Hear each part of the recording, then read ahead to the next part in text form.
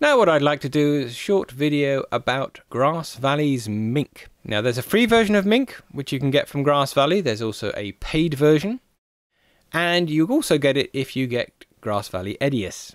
Mync is basically a way of looking at videos on your hard drive and cataloguing them. So it's got a couple of advantages over just using good old-fashioned Windows Explorer to look through stuff. The first advantage is that it understands video files. So if you go to look at a folder full of video files, XD Cam or whatever, it'll show you the video clips rather than just showing you a bunch of files and not understanding what they are.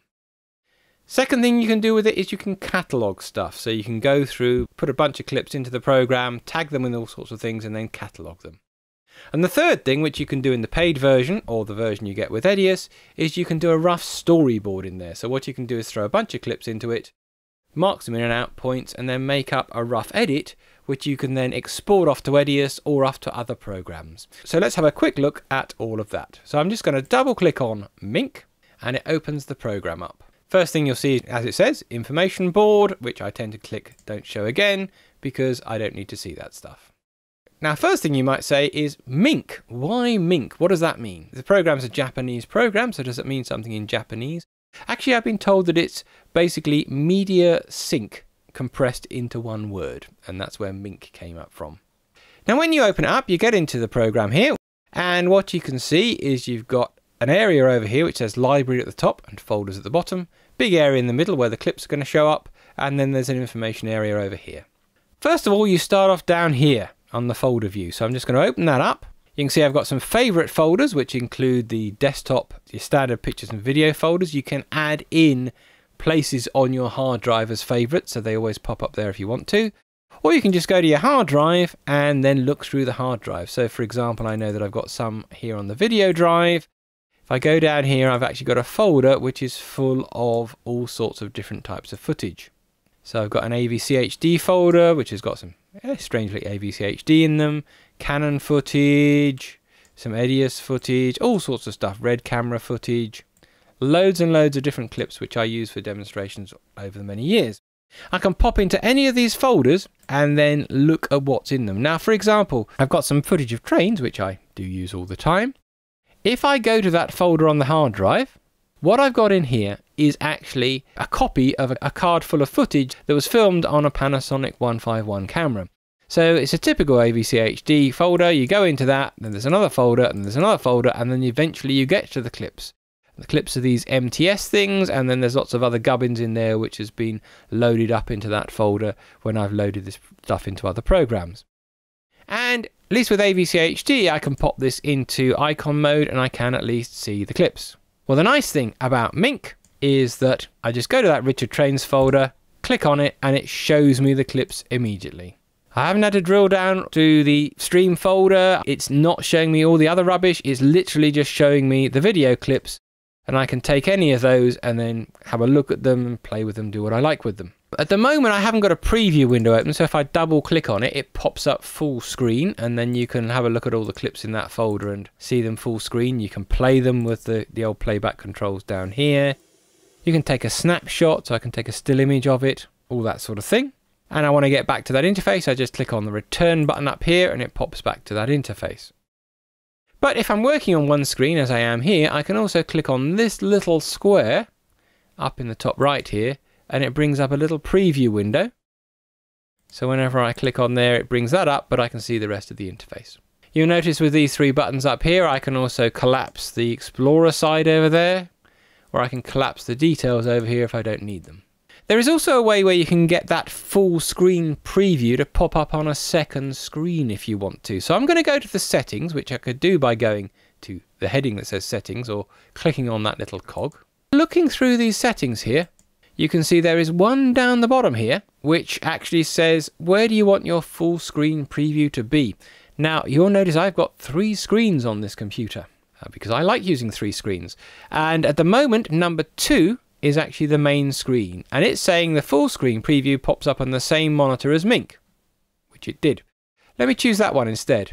It's going to pop up on monitor 1, close this, go back to my footage, double click on it, and now in addition to being in that little window there, I've actually got a full screen playback of that picture. You can't see it because you can only see this one screen, but I have got a full screen playback of that on the screen which is on the right hand side.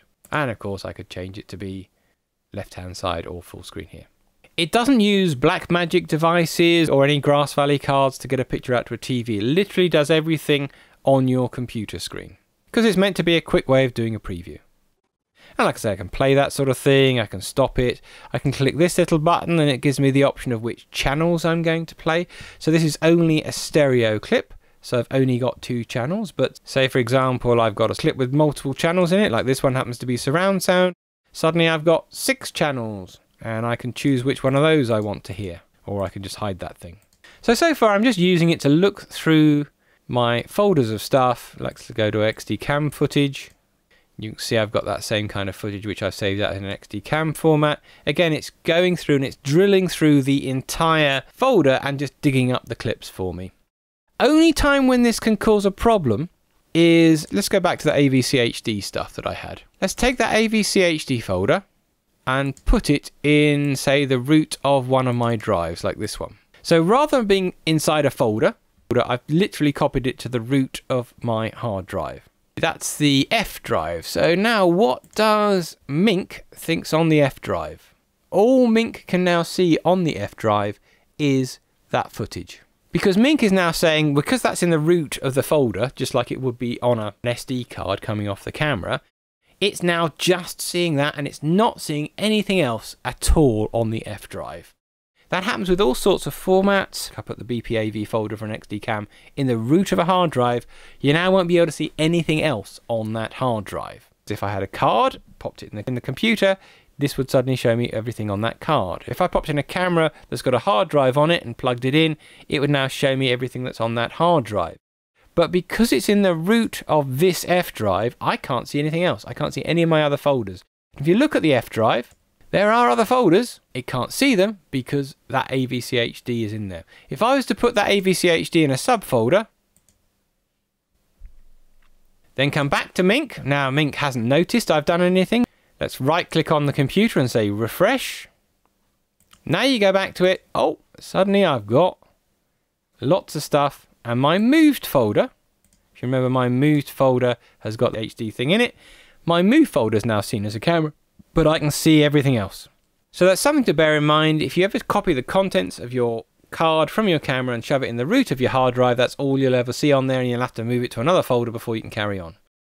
When you're looking around a hard drive, you've got some nice little buttons up here. So for example, I can turn off all and then say just show me video clips, or just show me still images, or just show me audio. My folder of train stuff hasn't got any stills or audio, so it doesn't show me anything, but that's quite nice. If you've got a folder, like I do film on a Panasonic GH4 a lot, and all the pictures get mixed in with the video clips. It's nice to be able to just tick that and say show me the video clips and not still images. So that's the first thing you can do with it. You can actually use it to just look around and look at video clips and clips that you couldn't see in normal windows, because it shows just about every kind of video clip you can imagine. And they're adding new formats all the time. As I'm recording this in April 2017, they just added support for a couple of new formats into it. But it can do more than that.